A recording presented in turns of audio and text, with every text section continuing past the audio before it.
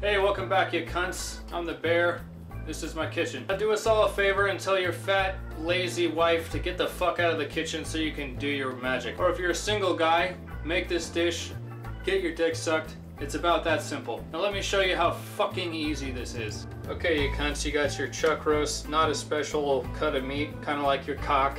I got some shit stalks, aka celery, some fucking rosemary, and pull one of these carrots out of your girlfriend's twat. And don't forget the male tears producer, you feminist piece of shit. So while your oven is preheating to 275, we're gonna get that meat ready by sauteing it, or browning it I guess in this case. Remember that time you went to the beach and burned your dick? Well, it's kind of like that. Stick your meat in here like you don't do with your wife anymore.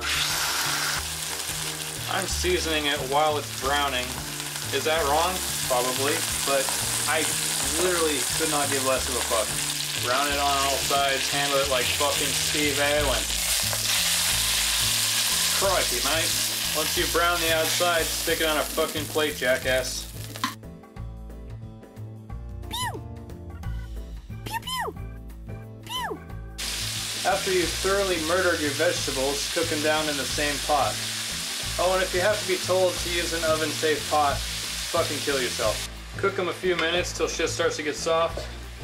Once the onions start to become translucent, the recipe calls for half a stick of butter, but I'm using a full stick because I'm a fucking savage. Once you get that butter melted, throw some rosemary in there. It's supposed to be dried rosemary according to the recipe, but too bad I don't give a fuck.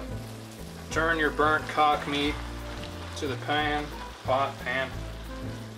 Cover that shit. Throw it in the oven for about 3.5 hours. It gives you plenty of time to verbally abuse your cat or spy on your neighbor's kids. There it is. All you gotta do is let that cool down and just wait to get your dick sucked. And if your girlfriend doesn't like it, or she's a vegan, tell her to get her shit and get the fuck out. Anyway, there it is. Thanks for watching this super simple fucking recipe, no brainer. And of course I know some of you don't have brains, but I can't help you with that, so go fuck yourself. Have a great fucking day. Get back in the kitchen, make yourself something tasty. Fuck off. Anyway, smash that motherfucking subscribe button. Get back in the kitchen, have a great fucking day.